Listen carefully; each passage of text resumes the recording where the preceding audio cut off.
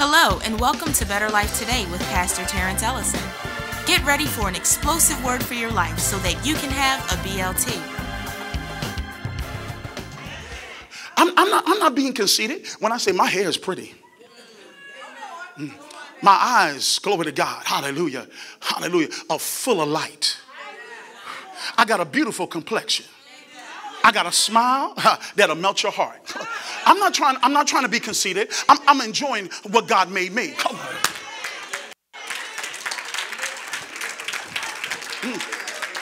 I'm not changing, glory to God, the stuff that God gave me. Now I'm going to change the stuff that I messed up.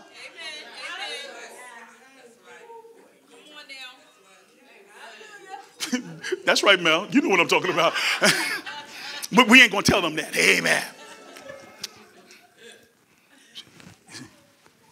See?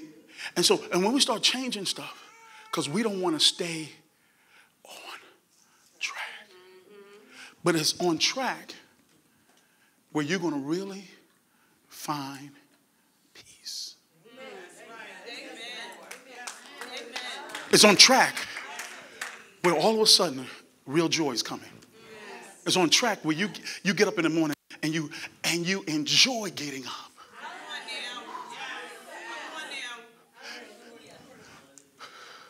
People start changing stuff.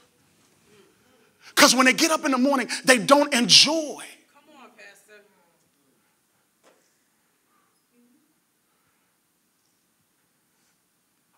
The world that they have created.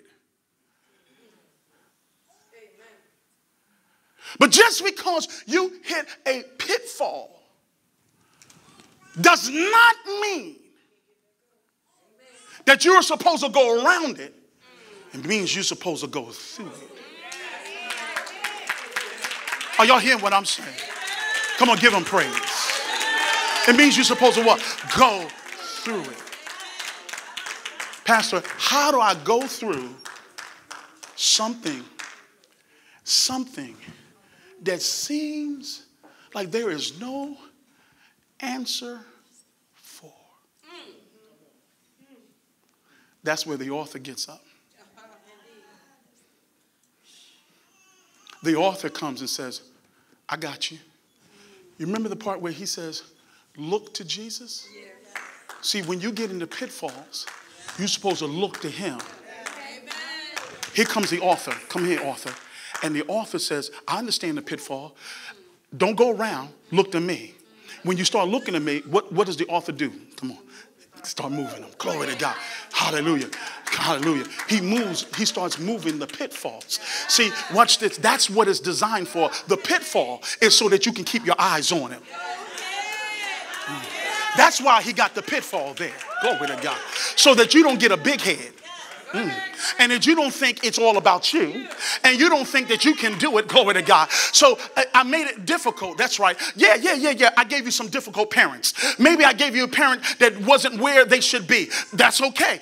Look to what? Me. Maybe, watch this, now that I've gotten older and there's some situations that happen. Listen, I know that situation happened, but I need you to what? Look to me. See, when you come into a pitfall, that doesn't mean that you manufacture your way out. You now has to look to him because he has the plan. He's got the plan because he wrote the plan. And here's what the Bible says. Here's what it says. Here's what it says, Caleb. You ready for this? He says, I know the end from the beginning. Y'all didn't even catch that. Did you catch that, Nicolette? Did you catch it? No, you didn't catch it. He said, I know the end. Do you know what that means? Did anybody knows what that means? Yes. What does it mean? I know the end of the story. That means, watch this.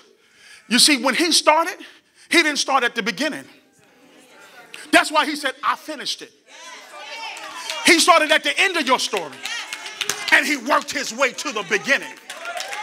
That's why he already knows every pitfall. And knows how to get out of it because he started at the end of the story and worked his way to the beginning of the story. My God. My God. He worked his way what? Backwards. So that's why God is never tripping. He's in a boat going, the storm. Ah! He's like, I'm sleeping because I already been there. I went into the end of the story and I worked my way back. Pastor, he knew what I was going to go through. Yep. He knew that sickness was going to hit my body. Yep. He knew that car was going to hit me. Yep. He knew that situation was going to happen. Yep. Because I worked my way back. But guess what? He's like, I know how to get you out of every pitfall that you have went through. Glory to God. That's why I need you to look at me.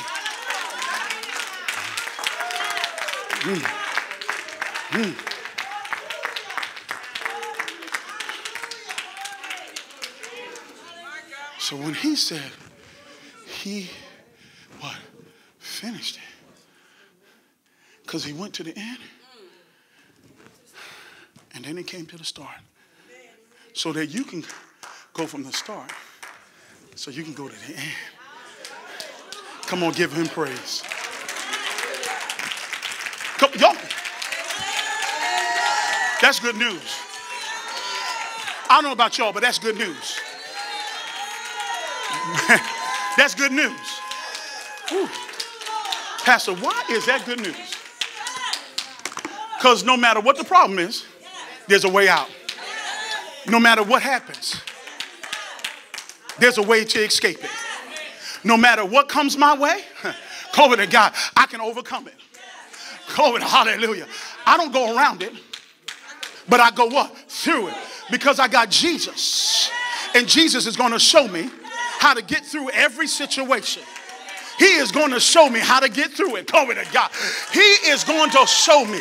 All I got to do is keep my eyes on him. Hallelujah. And he's going to show me how to get through every situation. Oh my God. You can throw whatever you want to throw at me. Bless God. Because as long as I got King Jesus, Jesus, glory to God, is going to bring me through that thing. So I got to keep my eyes on him. I can't go around. Hallelujah. I can't endure. Bless God. But I got to keep my eyes.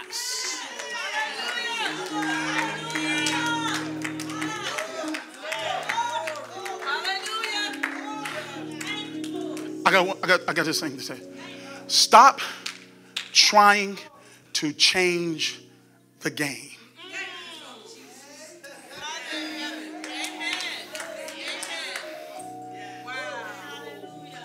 Did they catch that, Gerald?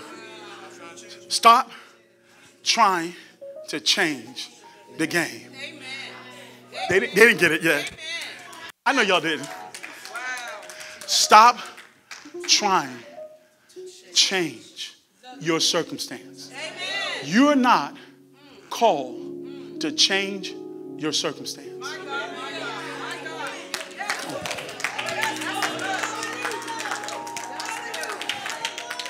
Pastor, what do? I turn my eyes to Jesus. And I say, Jesus, you finished it. You finished it. So I turn my eyes to you. You finished it. Glory to God. You finished it. He finished it.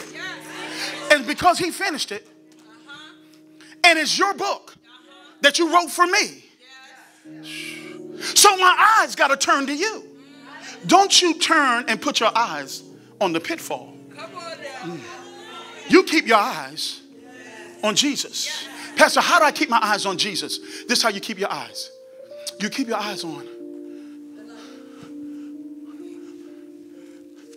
Wait, what you say?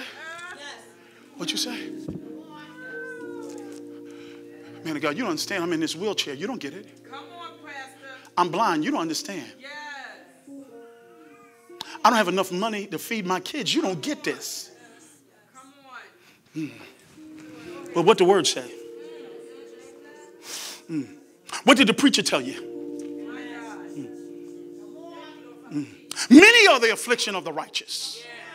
But, oh, glory to God, the Lord has delivered them out of them all. He didn't say some. He said what? All. He didn't say a few. He said what? My God. For every problem, there is a solution. Yes, Lord. For every pitfall, there's a ladder up out of it. Glory to God. And Jesus is the one who wrote the book, so he knows where every ladder is.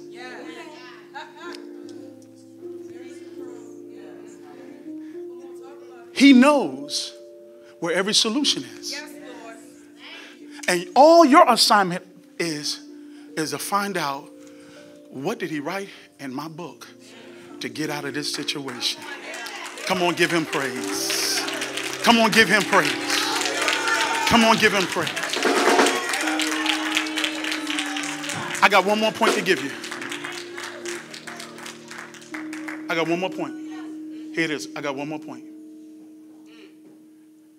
When I say, or when the Bible says, look to him, here's what you're supposed to do.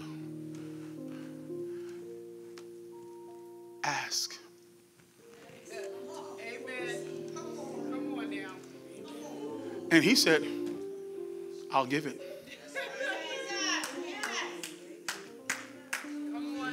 Matter of fact, the translation says, keep on asking until he gives. He said, if the asking isn't enough, guess what you're supposed to do? Seek. And keep on what? Seeking. And if that's not good enough, he said, what? Nah. And he said, I'm going to open that door.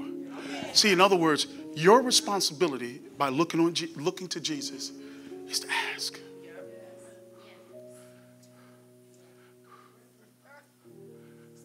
How many times do you get in a problem and you stop and say, let me ask? But you go start trying to work that thing out. I'm going to do this, I'm going to do that, I'm going to do that. How many times you get into a pitfall? Is this the situation? And you stop seeking. You don't even seek it out. Come on now. Whew, glory to God. See, that's how you keep your eyes on him.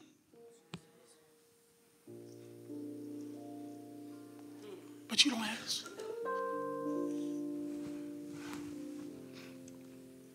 You don't seek. You go around and do your own thing. You don't knock.